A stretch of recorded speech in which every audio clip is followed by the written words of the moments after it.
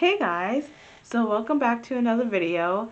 Today I thought I would be discussing negotiating pay because I know it's not fun for anybody to go through this, especially if you're somebody who hates confrontation, but it is an important thing to talk about, so hopefully you get some good stuff out of this video.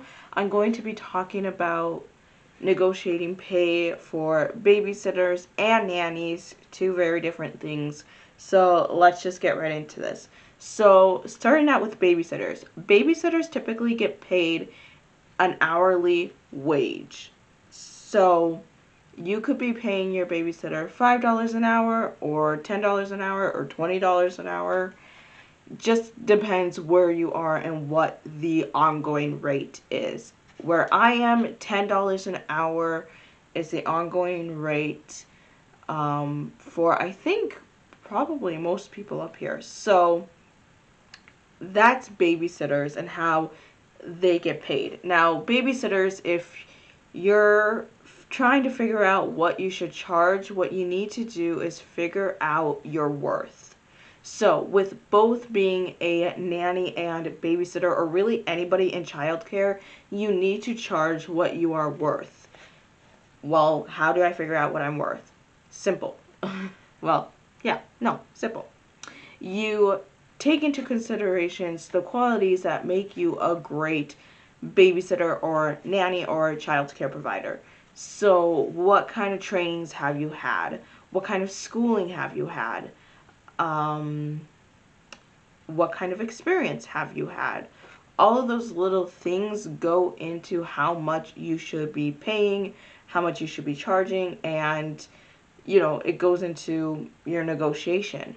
Another thing is babysitters, even if you are in high school, you should really figure out your expenses.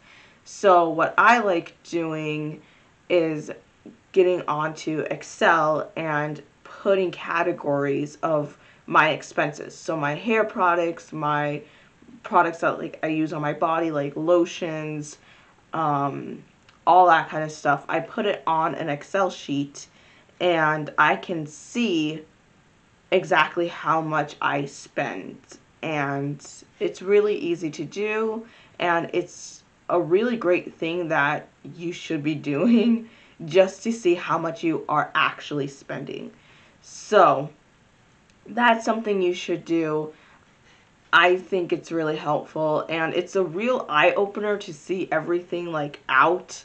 Because even though you probably don't view yourself as spending a lot of money, actually laying it out might say otherwise. So that's something to consider, especially when you are negotiating pay, is what are your expenses, how much are you actually going to need. Some people will accept jobs that pay a certain amount per day. So it could be like $50 a day for babysitting or $40 a day for babysitting. I strongly suggest not doing this because you could be working 7 hours a day and only get paid 20 to 40 bucks, which is a real ripoff. If you were going to go with an average rate of $10 per hour, that would be $70. And then if you subtract 70 from 40, I don't have a calculator with me, but that would be, I don't know, hold up.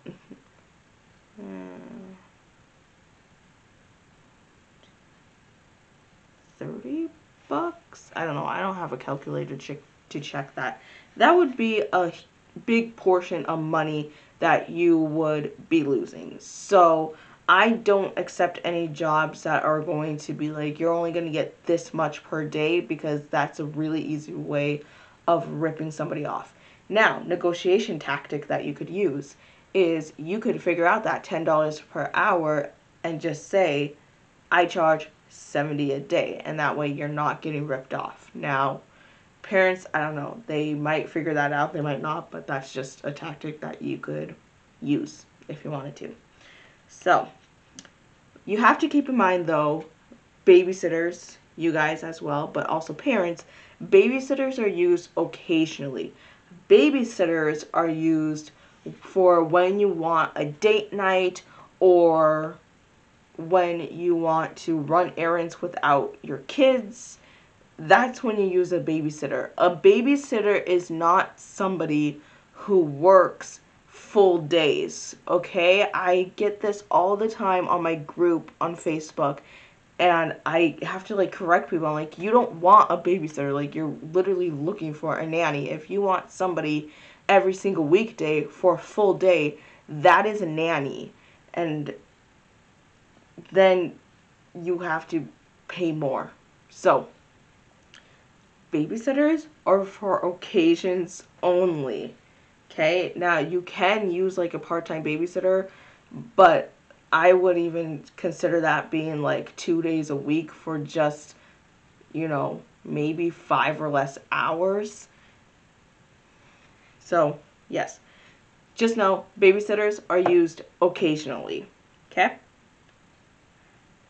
What you can also use is arrange or something on that line. Okay, let me explain this. So arrange would be if you're gonna go for X amount of dollars per day, then you can figure out your finances first, figure out the lowest number you can go, figure out a middle number you can go, and figure out the highest number you can go. And then with the lowest number, consider that either your walking point or consider a number lower than that one to be your walking away point. I think I just said walking point, but I meant walking away point. So you could, let's give a range of $50. So my highest range I would go, for me personally, is $60. And the lowest range I would go is $40.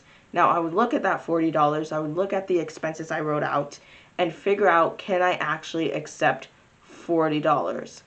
Let's say I can.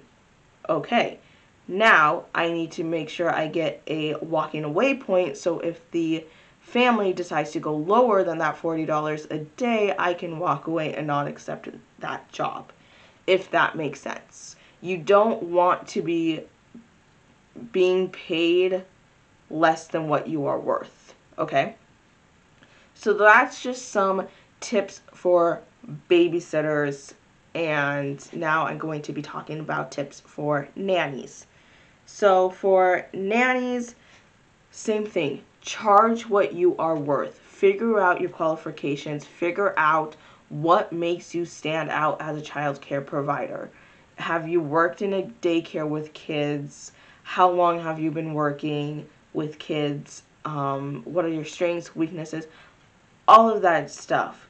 Please consider it. Write it down. Sit down with yourself. Write it out. And please have that included in the pay. So, generally up here, and what I'm doing is a weekly salary. So, every week you get paid a certain amount, or you could go bi-weekly, depends what the parents want. Whatever works best for you. Some people can't do a bi-weekly rate, so they want a weekly rate, or vice versa. I know most people get paid every 2 weeks, so that's something to consider as well. So, the thing is with nannies is you are paying somebody for full-time care. One person to take care of your kids full-time.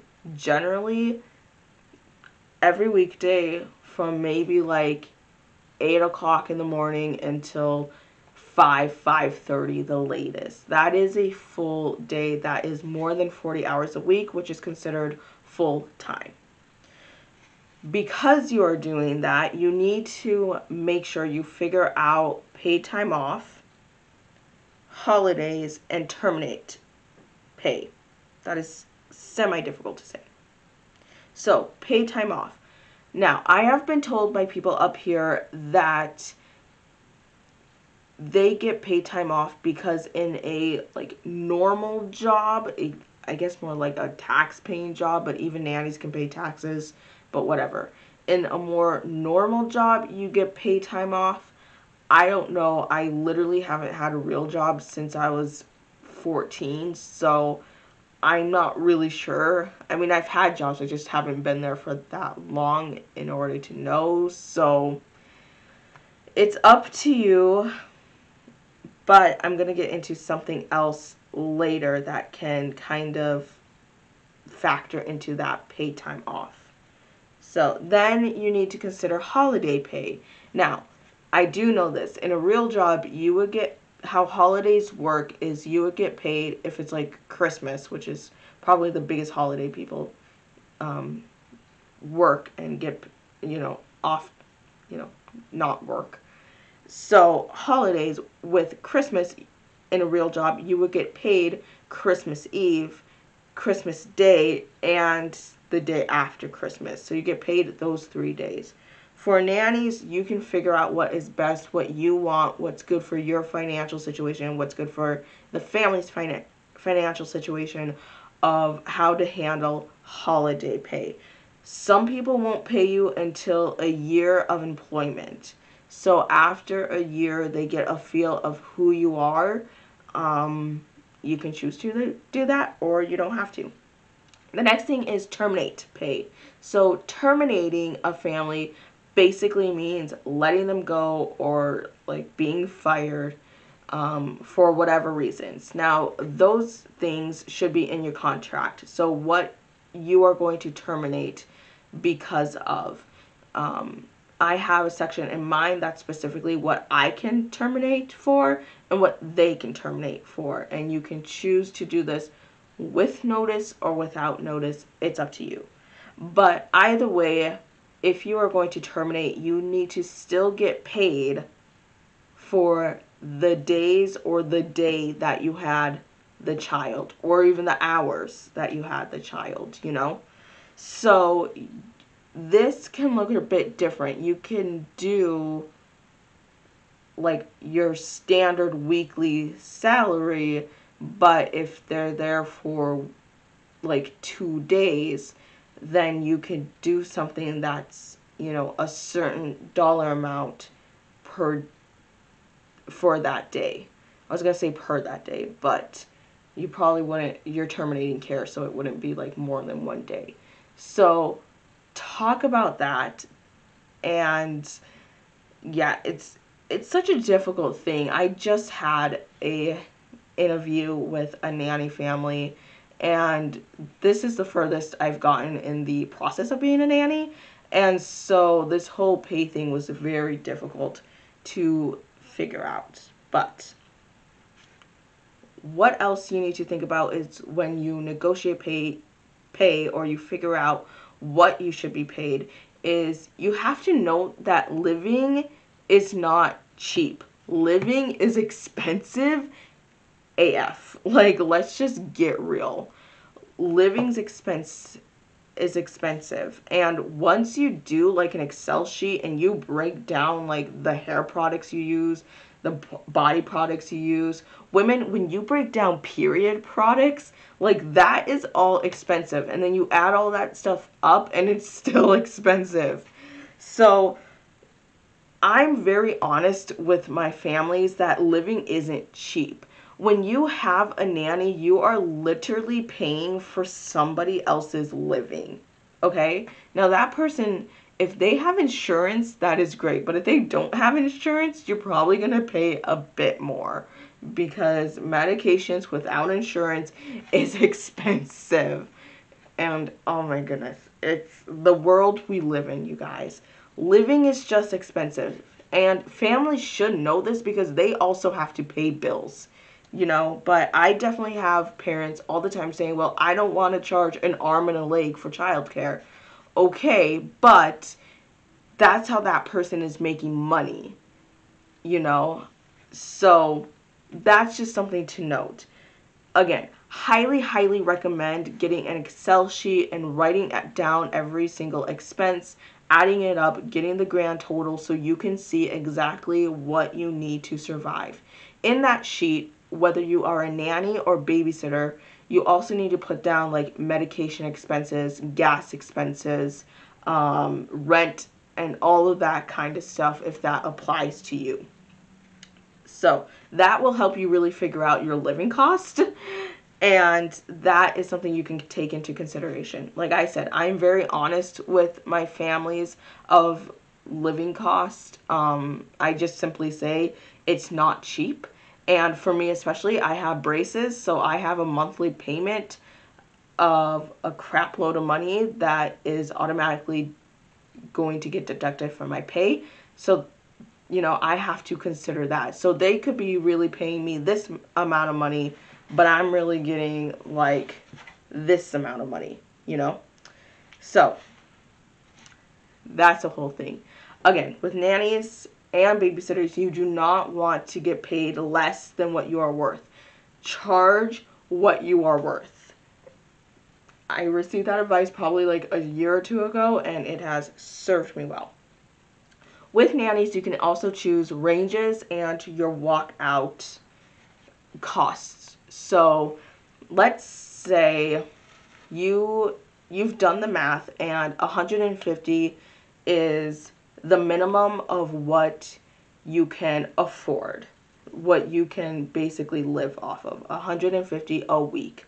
Let me rephrase that. A week, not like a day or whatever. If it was a day, that'd be great. But 150 a week is what you can make work for your financial situation. How you would choose to range is go up by $10. So I would go up and do the math of breaking it down.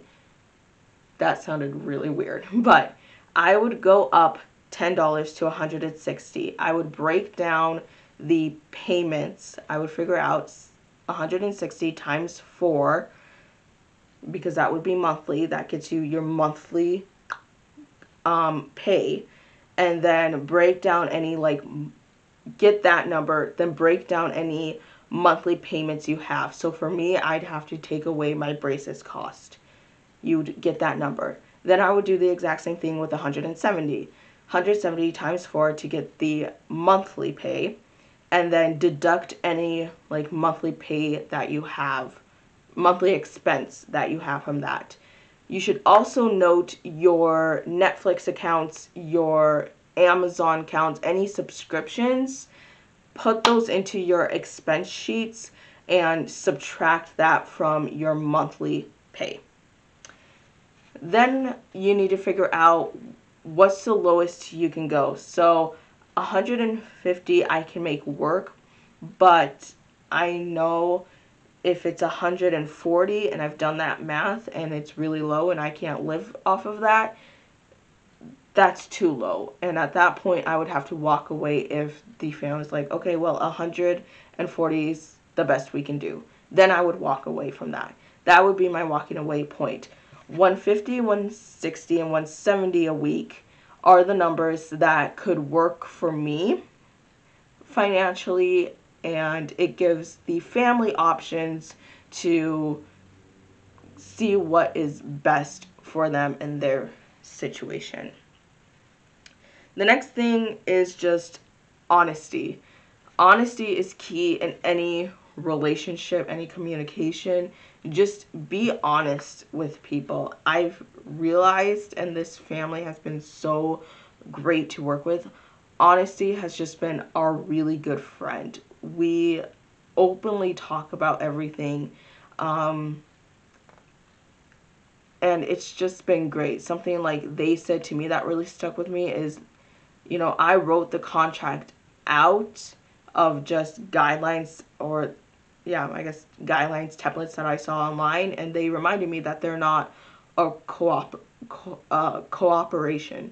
a co-op, or corporate. They're not a cooperation. Is that how you say that word? Oh my God, I'm going into business. Why can't I say that word? They're not a cooperation. So that's something to keep in mind, and it's valid, but again, you need to be getting paid what you can afford and live off of. Going back to the whole thing of living is not cheap. But one more thing you need to think about with nannies is benefits, so insurance and stuff. Nobody up here, I feel like, really knows how to do taxes or benefits with nannies, so it's not really anything that I've thought about. but I think the rule is once you're over 24 in age, you can't be on your parents' insurance plan. Don't quote me, I don't know if that's true. So you do want to talk about insurance and how that's going to be handled. Just like a real job, insurance for full-time is normally guaranteed. So you just want to make sure, like, you propose that. For me, if I continue working with this family after a year, I am going to ask about insurance. But I don't know if I'm going to have the kid for that long, to be honest, because I'm still in school, so who knows. So that's just kind of some things to consider to talk about when you negotiate pay. The best tips for negotiating pay is the ranges that I talked about. Pick your ranges of what can work for you. That way the family has an idea, well, they can see what works for them and they can figure out what works best for them. And then have that amount that's going to be your walking away amount. An amount that you're not going to accept, that it's not going to work for you, and then just walk away. I had somebody ask me, you know, how do I even talk to them about this? And I just said, you know, it's really simple. You don't have to make it that hard. You can just say, hey, I just need to talk to you about pay right now. What we're doing right now is not working. Here are some options. Boom. It's not too hard. You want a very open and honest and truthful relationship with the families. So just keep that in mind. And if you take anything away from this video, please let it be charge what you are worth. Figure out your qualifications and figure out your expenses so you can really get paid what you need to get paid in order to survive. So I hope you like this video. It's a bit longer than my other ones, but we are talking about money, so you know. If you like this video, be sure to give it a thumbs up. Hit subscribe down below. I post every single weekend. I post babysitting videos, or really just childcare videos. I should stop saying babysitting because it's really childcare now. So childcare videos, braces videos, acting videos, anything else I really kind of feel like talking about, I post those every single weekend. And yeah, let me know if you guys, what kind of tricks and tips you have for negotiation. It's a learned process, and you can read a bunch of stuff online about negotiation, and trust me, that helps, but it takes practice and a little bit of knowledge. So, and that comes, I think, throughout time. So anyways, hope you guys like this video, and I will see you guys. My clipboard just dropped. I will see you guys later. Bye.